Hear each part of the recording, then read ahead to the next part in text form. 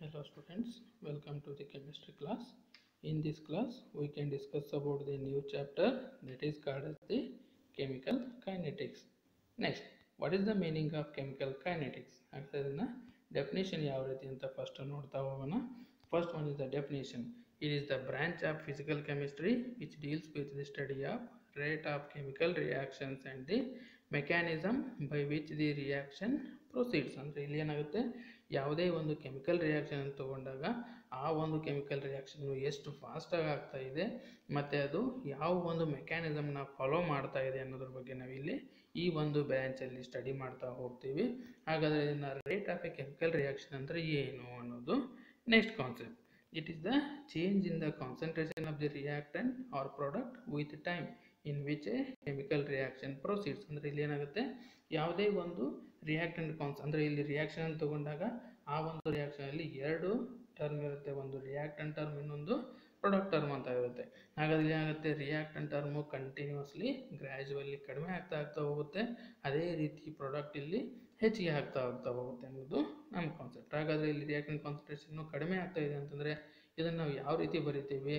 Rate of the reaction is equal to decrease in the concentration of reactant divided by time take. ಅಂದರೆ ಇಲ್ಲಿ ಎಷ್ಟು initial ಇರುವಂಥ ಕಾನ್ಸಂಟ್ರೇಷನ್ಗೆ ಆಮೇಲೆ ಎಷ್ಟು ಕಡಿಮೆ ಆಯಿತು, ಕಡಿಮೆ ಆಗಲಿಕ್ಕೆ ಎಷ್ಟು ಟೈಮ್ ತೊಗೊಂತ ಅನ್ನೋದನ್ನು ನಾವಿಲ್ಲಿ ಈಕ್ವೇಷನ್ ಮುಖಾಂತರ ಬರೀತಾ ಇದ್ದೀವಿ. That is the rate of reaction is equal to decrease in the concentration of reactant divide by time taken.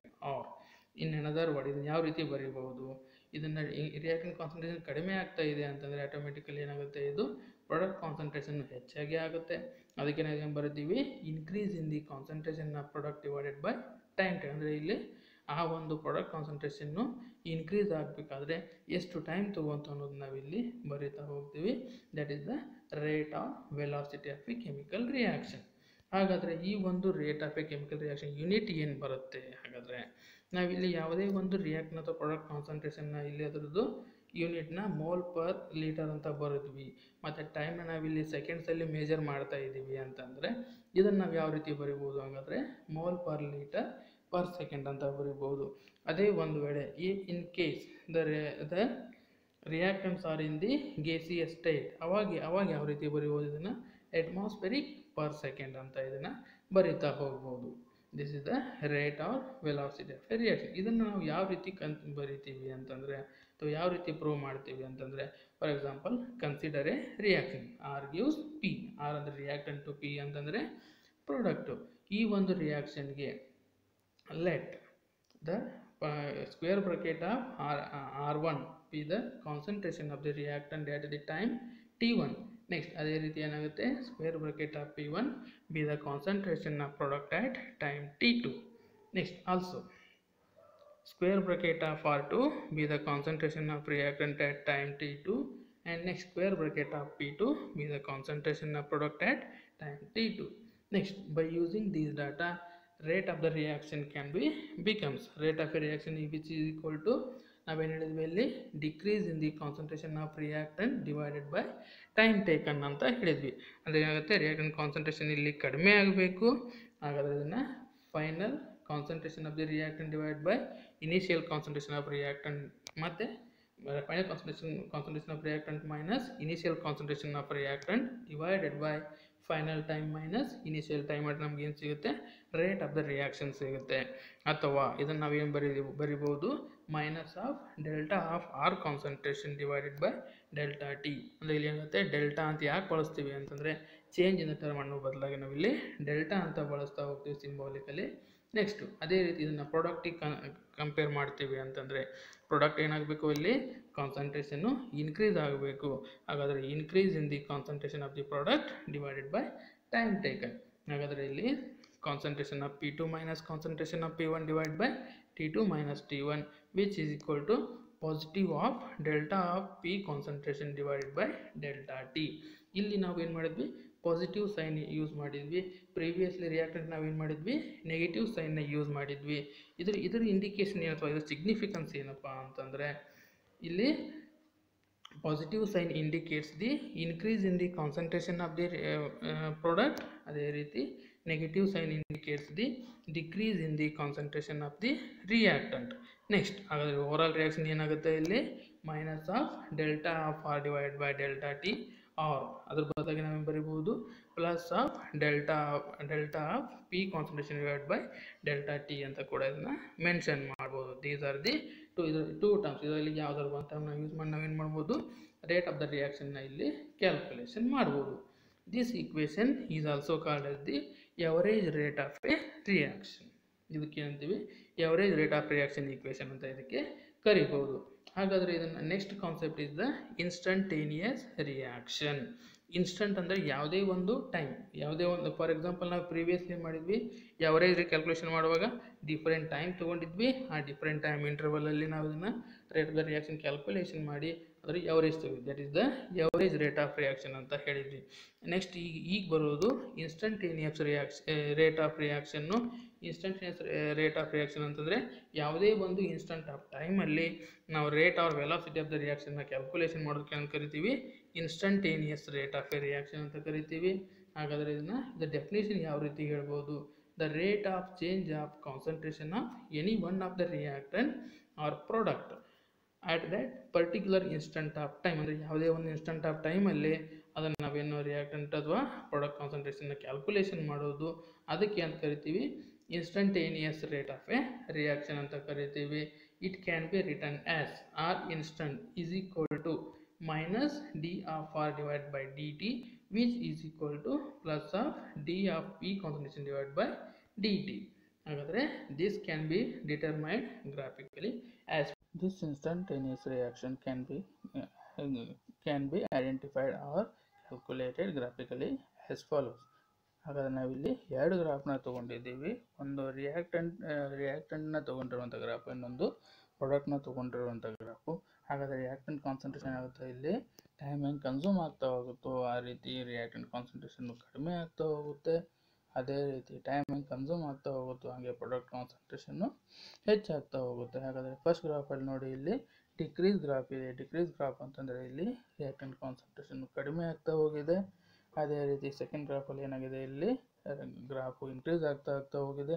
Increase ಆಗುತ್ತೆ ಅಂತಂದರೆ ಇದು ಕಂಪ್ಲೀಟ್ಲಿ ಪ್ರಾಡಕ್ಟ್ ಗ್ರಾಫ್ ಅಂತಲೇ ಹೇಳ್ತಾ ಹೋಗ್ಬೋದು. ಹಾಗಾದರೆ ಇಲ್ಲಿ ಫಸ್ಟ್ ಏನು ಮಾಡಿರಿ, ನಾನು ಇಲ್ಲಿ ಎಕ್ಸ್ ಆ್ಯಕ್ಸಿಸಲ್ಲಿ ಏನು ತೊಗೊಂಡಿದ್ದೀನಿ ಟೈಮ್ನ ತೊಗೊಂಡಿದ್ದೀನಿ, ಮತ್ತು ವೈ ಆ್ಯಕ್ಸಿಸಲ್ಲಿ ಒಂದು ಗ್ರಾಫಲ್ಲಿ ನಾನು ರಿಯಾಕ್ಟೆಂಟ್ ತೊಗೊಂಡಿದ್ದೀನಿ ಕಾನ್ಸಂಟ್ರೇಷನ್ನು, ಇನ್ನೊಂದು ಗ್ರಾಫಲ್ಲಿ ನಾನು ಪ್ರಾಡಕ್ಟ್ ಕಾನ್ಸಂಟ್ರೇಷನ್ನ ಇಲ್ಲಿ ಕನ್ಸಿಡರ್ ಮಾಡ್ತಾ ಹೋಗಿದ್ದೀನಿ.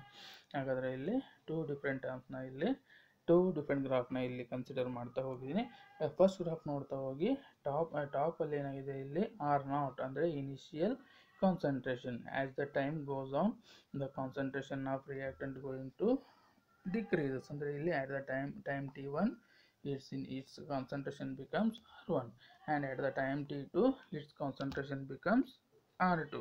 ಹಾಗಾದರೆ ಇದನ್ನು by using these two data we can determine the rate of a reaction, that is average rate of a reaction R2 minus of R2 minus R1 divided by T2 minus T1. ಅಂದರೆ ಇಲ್ಲಿ minus negative sign ಯಾಕೆ use ಮಾಡಿದ್ದೀವಿ ಅಂತಂದರೆ that is the decrease in the concentration of the reactant. ಅದಕ್ಕೋಸ್ಕರ next ಅದೇ ರೀತಿ second ಗ್ರಾಫಲ್ಲಿ ನೋಡಿ ಇಲ್ಲಿ ವೈ ಆ್ಯಕ್ಸಿಸಲ್ಲಿ ನಾನಿಲ್ಲಿ ಪ್ರಾಡಕ್ಟ್ ಕಾನ್ಸಂಟ್ರೇಷನ್ನ ತೊಗೊಂಡಿದ್ದೀನಿ. ಇನಿಷಿಯಲಿ ಏನಾಗಿದೆ ಇಲ್ಲಿ ಆಟ್ ದ ಟೈಮ್ ಜೀರೋ ಇದ್ದಾಗ ಪ್ರಾಡಕ್ಟ್ ಕಾನ್ಸಂಟ್ರೇಷನ್ ಕೂಡ ಇಲ್ಲಿ ಜೀರೋ ಇದೆ. ಆದರೆ ಟೈಮ್ ಯಾವ ರೀತಿ ಕನ್ಸ್ಯೂಮ್ ಆಗ್ತಾ ಹೋಗುತ್ತೆ, when ever the time goes on consuming at the time simultaneously the concentration of the product also going to increase. ಹಾಗಾದರೆ ಇದರಿಂದ ನಾವೇನು ತಿಳ್ಕೊಬೋದಪ್ಪ ಅಂತಂದರೆ ರಿಯಾಕ್ಟೆಂಟ್ ಕಾನ್ಸಂಟ್ರೇಷನ್ ಕಡಿಮೆ ಆಗ್ತಾ ಹೋಗುತ್ತೆ, ಪ್ರಾಡಕ್ಟ್ ಕಾನ್ಸಂಟ್ರೇಷನ್ನು ಹೆಚ್ಚಾಗ್ತಾ ಹೋಗುತ್ತೆ. ಈ ಒಂದು ಡಾಟಾನ ಯೂಸ್ ಮಾಡ್ಕೊಂಡು ನಾವಿಲ್ಲಿ average rate of A reaction ಮತ್ತು ಇನ್ಸ್ಟಂಟೇನಿಯಸ್ ರೇಟ್ ಆಫ್ ಎ ರಿಯಾಕ್ಷನ್ನ ಇಲ್ಲಿ ಕ್ಯಾಲ್ಕುಲೇಷನ್ ಮಾಡ್ತಾ ಹೋಗ್ಬೋದು. ನೆಕ್ಸ್ಟ್ ಇನ್ಸ್ಟಂಟೇನಿಯಸ್ ರಿಯಾಕ್ಷನ್ ಅಂತಂದರೆ ನಾವು ಆಟ್ ದ ಟೈಮ್ ಟಿ ಅಂದರೆ ಯಾವುದೇ ಒಂದು ರೆಸ್ಪೆಕ್ಟಿವ್ ಟೈಮಲ್ಲಿ ಆ ಒಂದು ಪಾಯಿಂಟಲ್ಲಿ ನಾವು ಇದನ್ನು ಒಂದು ಟ್ಯಾಂಜೆಂಟ್ನ ಹಿಡಿದು ಆ ಟ್ಯಾಂಜೆಂಟಿಗೆ ಸ್ಲೋಪ್ ತೆಗೆದ್ರೆ that it self is the ಆ ಸ್ಲೋಪ್ ಕ್ಯಾಲ್ಕುಲೇಷನ್ ಮಾಡಿದರೆ that itself is the instantaneous rate or velocity of a reaction ಅಂತ ನಾವಿಲ್ಲಿ ಹೇಳ್ತಾ ಹೋಗ್ಬೋದು. ಈ ರೀತಿ ನಾವು ಇನ್ಸ್ಟಂಟೇನಿಯಸ್ ರಿಯಾಕ್ಷನ್ನು ಮತ್ತು ಎವರೇಜ್ ರೇಟ್ನ ಕ್ಯಾಲ್ಕುಲೇಷನ್ ಮಾಡ್ತಾ ಹೋಗ್ಬೋದು. ಆ್ಯಂಡ್ ನೆಕ್ಸ್ಟ್ ಇದನ್ನು ಯಾವ ರೀತಿ ನಾವು ಕನ್ಕ್ಲೂಷನ್ ಬರಿಬೋದು. ಹಾಗಾದರೆ the slope of the tangent round two the curve at any instantaneous time against concentration gives instantaneous rate at that instant of time. ಅಂದರೆ ಇಲ್ಲಿ ಯಾವುದೇ ಒಂದು ಪಾಯಿಂಟಲ್ಲಿ ಅಥವಾ ಟೈಮಲ್ಲಿ ಆ ಒಂದು ಕರ್ವ್ಗೆ ಪಾಯಿಂಟಲ್ಲಿ ಎಳೆದಂಥ ಟ್ಯಾಂಜೆಂಟ್ಗೆ ನಾವು ಸ್ಲೋಪ್ ತೆಗೆದರೆ ಆ ಸ್ಲೋಪನ್ನು ನಾವಿಲ್ಲಿ ಏನಂತ ಹೇಳ್ಬೋದು, instantaneous rate of A reaction ಅಂತ ಕೂಡ ಇಲ್ಲಿ ಮೆನ್ಷನ್ ಮಾಡಬಹುದು. That is the instantaneous rate of A reaction. Next, average rate of A reaction ಯಾವ ರೀತಿ ಕ್ಯಾಲ್ಕುಲೇಷನ್ ಮಾಡೋದು, ಅದರಲ್ಲಿ ಫಸ್ಟ್ ಅದಕ್ಕೆ consider A reaction, general reaction to R gives the P product P ಅನ್ನೋ ಒಂದು ರಿಯಾಕ್ಷನ್ನು. ಹಾಗಾದರೆ ಈ ರಿಯಾಕ್ಷನಲ್ಲಿ average rate of A reaction can be expressed by dividing the rate of disappearance of any of the reactants or rate of appearance of products by their respective stoichiometric coefficients as shown below. ಅಂದರೆ ಇಲ್ಲಿ ಯಾವುದೇ ಒಂದು reaction ತಗೊಂಡಾಗ ಆ ಒಂದು ರಿಯಾಕ್ಷನಲ್ಲಿ reactant ಮತ್ತು product ಅಂತ ಇರುತ್ತೆ.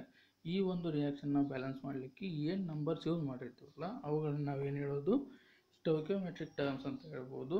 ಹಾಗಾದರೆ ಈ ಒಂದು ರಿಯಾಕ್ಷನಲ್ಲಿ ರಿಯಾಕ್ಟೆಂಟ್ ಹಿಂದೆ 2 ಅಂತ ಬರೆದಿದ್ದೀನಿ. 2 ಅಂತಂದರೆ ಇದು ರಿಯಾಕ್ಷನ್ನ ಬ್ಯಾಲೆನ್ಸ್ ಮಾಡಲಿಕ್ಕೆ ಬರೆದಿರುವಂಥ ಒಂದು ನಂಬರ್, ಅದಕ್ಕೆ ನಾವು ಸ್ಟೋಯಿಕಿಯೋಮೆಟ್ರಿಕ್ ಟರ್ಮ್ ಅಂತ ಹೇಳ್ಬೋದು. ನೆಕ್ಸ್ಟು, ಹಾಗಾದರೆ ಇಲ್ಲಿ ಈ ಒಂದು ಸ್ಟೋಯಿಕಿಯೋಮೆಟ್ರಿಕ್ ಟರ್ಮ್ನ ಯೂಸ್ ಮಾಡಿಕೊಂಡು ಎವರೇಜ್ ರೇಟ್ ಆಫ್ ಎ ರಿಯಾಕ್ಷನ್ನ ಯಾವ ರೀತಿ ಬರೀಬೋದು ಹಂಗಾದರೆ, average rate of A reaction is equal to 1 minus of 1/2. ಅಂದರೆ 1/2 ಯಾಕೆ ಬರೀತೀವಿ ಅಂತಂದರೆ ಸ್ಟೋಯಿಕಿಯೋಮೆಟ್ರಿಕ್ ಟರ್ಮ್ನ ಇಲ್ಲಿ ಡಿವೈಡ್ ಮಾಡಬೇಕು ಅಂತ ಹೇಳಿದ್ವಿ. ಡಿವೈಡ್ ಅಥವಾ 1 ಬೈ ದ್ಯಾಟ್ ನಂಬರ್ ಅಂತ ಅದಕ್ಕೆ ಮಲ್ಟಿಪ್ಲೈ ಕೂಡ ಮಾಡ್ಬೋದು. ಹಾಗಾದರೆ -1/2 delta of R concentration divide by delta T which is equal to positive plus delta of P concentration divide by delta T ಅಂತ ಕೂಡ ಇಲ್ಲಿ ಬರೀಬೋದು average rate. For example, first reaction Hg plus Cl2 HgCl2. In this reaction average ಇಲ್ಲಿ ನಾವು ಇವುಗಳಲ್ಲಿ ಯಾವುದಾದ್ರು ಒಂದು ಟರ್ಮ್ನ ಇಲ್ಲಿ ಬರೀಬೋದು. Average rate of A reaction is equal to minus of delta of Hg concentration divide by delta T ಆದರೂ ಬರೀಬೋದು, is equal to ಅಥವಾ minus of delta of Cl2 concentration divide by delta T ಅಂತ ಕೂಡ ಬರೀಬೋದು, ಅಥವಾ plus of concentration of HgCl2 divide by delta T ಅಂತ ಕೂಡ ಬರೀಬೋದು. ಇಲ್ಲಿ ನಮಗೆ ಸ್ಟೋಯಿಕಿಯೋಮೆಟ್ರಿಕ್ term ಅಂತಂದರೆ ಹಿಂದೆ ಒನ್ ಮಾತ್ರ ಇರೋದು, ಅದಕ್ಕೆ ನಾವು ಇಲ್ಲಿ ಯಾವುದೇ ನಂಬರ್ನ ಇಲ್ಲಿ ಡಿವೈಡ್ ಮಾಡಲಿಲ್ಲ. And next second example 2Hi, it gives the H2 plus I2.